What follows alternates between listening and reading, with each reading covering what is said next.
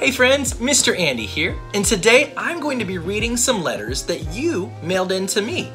So recently I encouraged you all to write in to me about the thing that you're looking forward to most in this new year, in the year 2021. Now, even though we're still having to deal with a lot of the coronavirus, the COVID-19 things with our masks and having to stay distanced, we have hope in this new year. And so today I'm going to be reading some letters of hope, and hopefully some of these things are things that we'll be able to look forward to and do in this new year.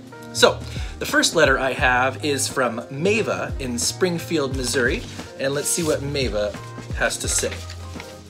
Mr. Andy, this year I hope I can go to the beach and visit my friends at their house. Well, I don't know if your friends have a beach house or if you're wanting to do both of those things, but that is such a great thing because we haven't been able to see our friends like we have in the past, have we? And not only that, it's hard to go to the beach when we have to stay so far apart and we can't really play and share the same water and that kind of thing. So I hope that we can do those same things this year as well, Mava. Thank you so much for writing in. All right, our next letter is from Sarah, and she's from Nixa, Missouri. And Sarah writes, Mr. Andy, I am looking forward to going to camp to see my friends this year. I didn't get to go last year because of COVID-19. Now, Sarah, we didn't get to host camp from our church either this year because of that same reason.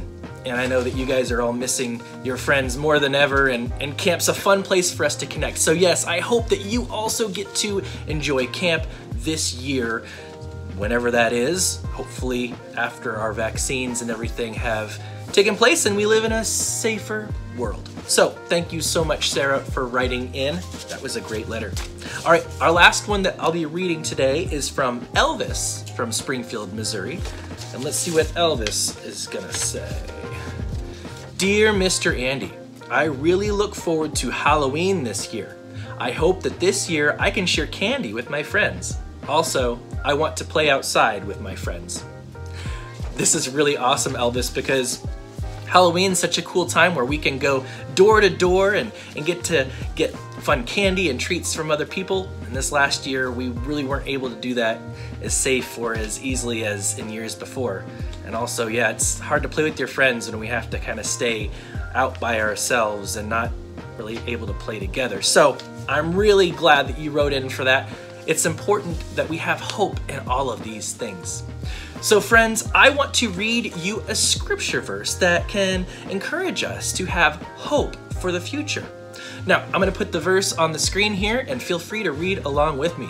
This is from the book of Jeremiah, and it's chapter 29, verse 11, and it says this: I know the plans I have for you, announces the Lord. I want you to enjoy success. I do not plan to harm you. I will give you hope for the years to come. So if you've heard a little bit different version of that verse, it's because I'm reading that out of the NIRV, which is the New International Revised Version. It's a little bit easier for some of us to understand that scripture. So I have a new and encouraging prompt. If you would like for me to read your letter on camera next week, go ahead and write into me at, you can put my name on there, Mr. Andy or Andy Haut, H-A-U-T. Address it to 922 West Republic Road, and that's in Springfield, Missouri, 65807. Or you can email me at ahaut@wesleymethodist.com. So next week, this is going to be our encouraging prompt. Since we have something coming up, a holiday like Valentine's Day, we're going to be talking about love next week, and this is what I want you to write in is, how do you show other people that you love them? Go ahead and write in to me with where you're from, and I would love to read that on camera, and we'll see what scripture might have to say about it. So, friends, be encouraged to stay connected. Remember, if you write in to me, I'll send something back to you as well. So this could be a fun pen pals time that we can have. All right, well, until next time, I hope that you guys have a great week.